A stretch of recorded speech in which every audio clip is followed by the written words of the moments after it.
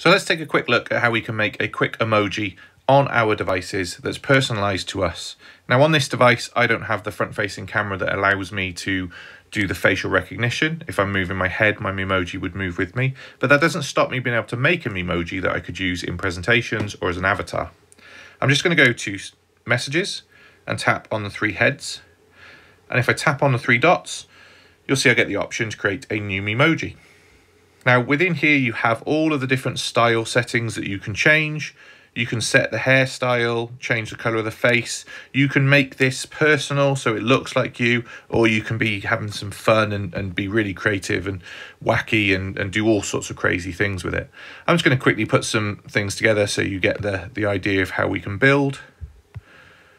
Maybe change the headgear as well. There we go, I'm happy with that. When I'm done, I just tap done.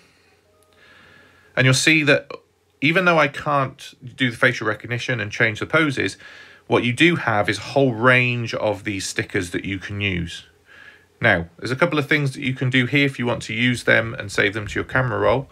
One tip is to take a screenshot and then edit that screenshot to focus in on one of the characters that you want. Let's say I want to use this character.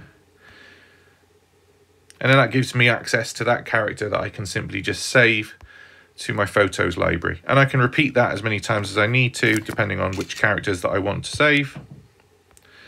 So I quite like this one with the stars for the eyes as well.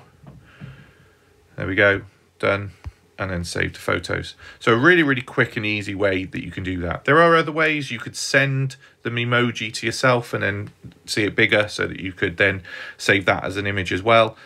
So lots of different ways that you can play around with this, but that's how we can quickly make a Memoji that we can use as we want.